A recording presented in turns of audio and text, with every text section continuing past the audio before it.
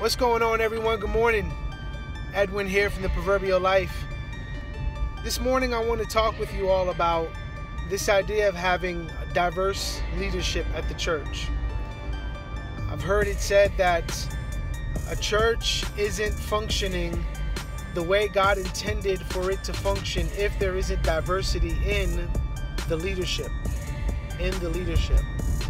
And I want to explore that idea briefly this morning and ask the question, is that true?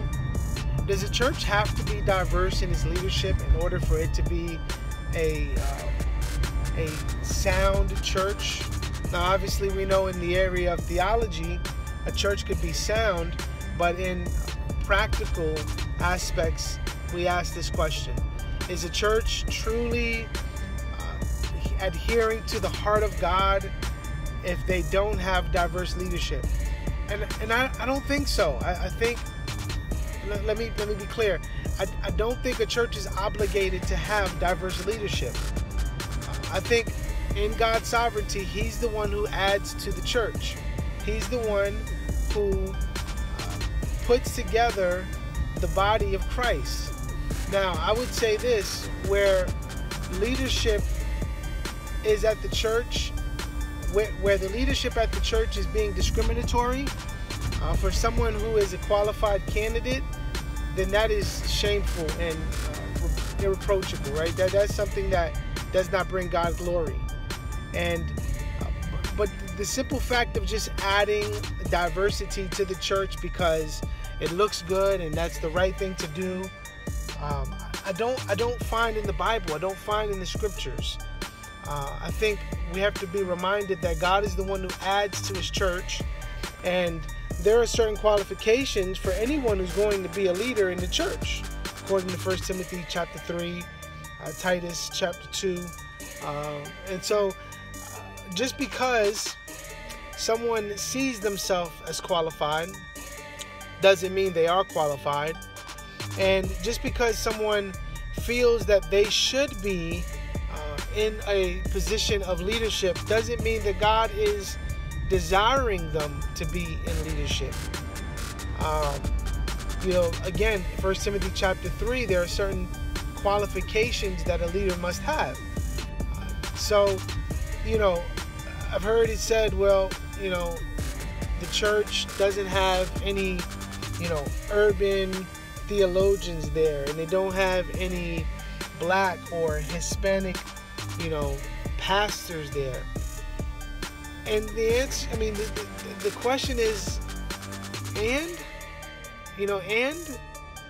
if the church doesn't have any blacks or Hispanics or Asian pastors, should we force that?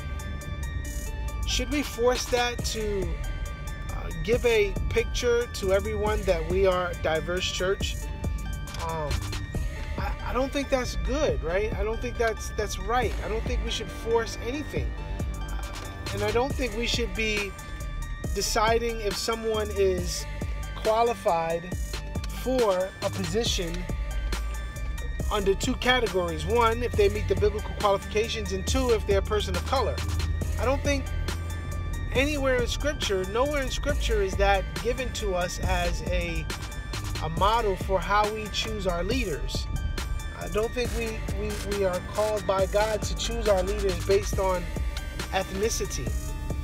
And so, I'm always leery, and I don't know this. I'm not members of these churches, right? But I'm not a member of some of these churches. But I'm always kind of skeptical about a church that has, the Asian guy on the computers running the sound, and the black guy doing urban ministry, and the Hispanic guy leading the Hispanic outreach ministry, and and all these subcategories in our churches. And my thing is, look, we just need people who love God, who love people, who are called by God in the sense that they're biblically qualified, and who want to do God's will.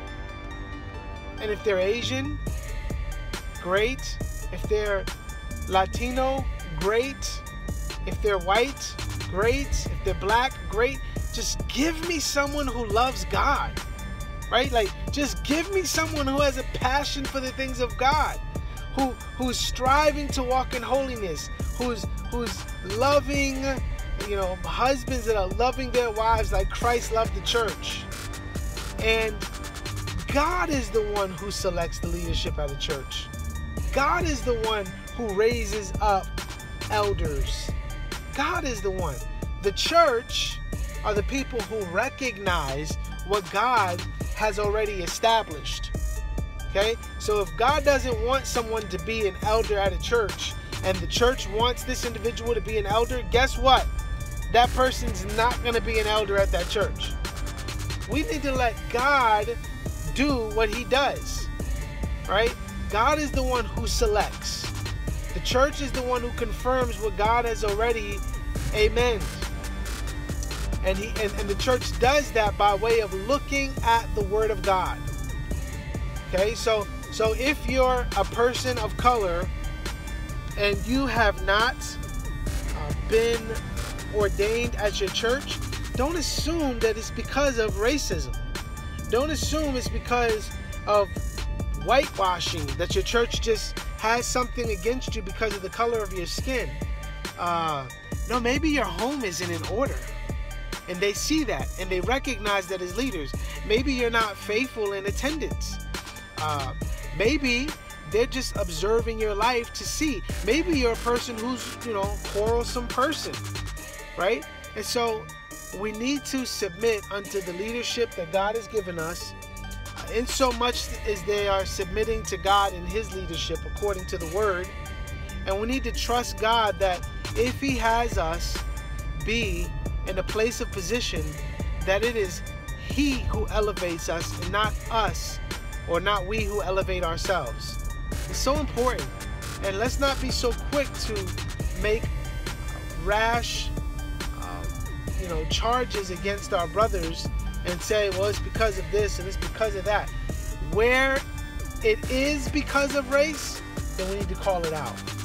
Where churches are being intentionally discriminatory towards someone who is qualified and they're not hiring them because they're black or because they're Latino or Asian, then there's a problem there, and that must be confronted.